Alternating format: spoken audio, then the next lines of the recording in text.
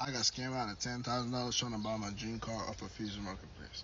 Let me explain. Don't buy a car off of Facebook Marketplace. Look at this kid's driveway. Just look at his driveway. How the hell are you gonna post a picture of a car that's leaking oil all over your driveway or some sort of coolant that's staining up your damn driveway, bro? It ain't no $8,000 for that hunk of junk. You're leaking oil or coolant. Fix that thing up before you have that shit on the marketplace. I can keep going at this guy's car, but I just want to give you guys a little story time. So a couple months ago, I was buying my G37 off of Facebook Marketplace. I met up with this guy in Brooklyn at around 8 o'clock or something. So his dad was the actual one that came out of the apartment to sell me the car when his son that actually owns the car was upstate in school or something.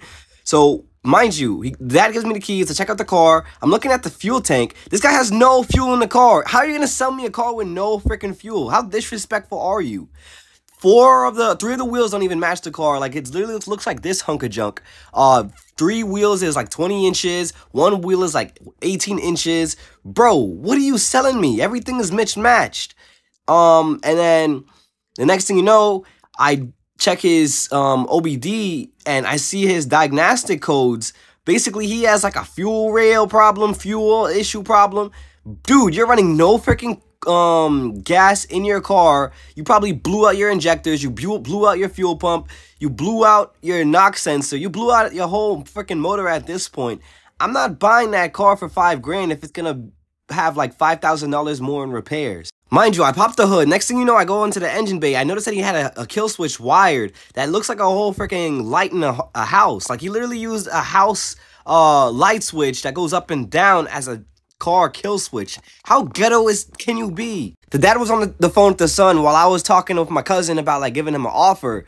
Mind you, if this car cost over $1,000, I'm not buying this hunk of junk. The dad has the nerve to tell me that the gas station is like 3 blocks down.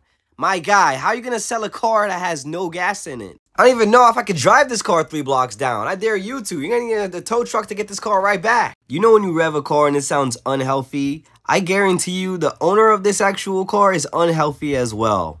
They spend all this money putting underglow, this and that, lipstick kits and all that stuff, and their car runs like garbage. Throw this car in the dumpster. Throw this car in a fire. Just get it out of my face. So you know what I did that day? I took my money and I went back home and I went on Facebook Marketplace and searched around. You just keep searching and searching until you find a good deal. And then you buy the car that's actually worth your money.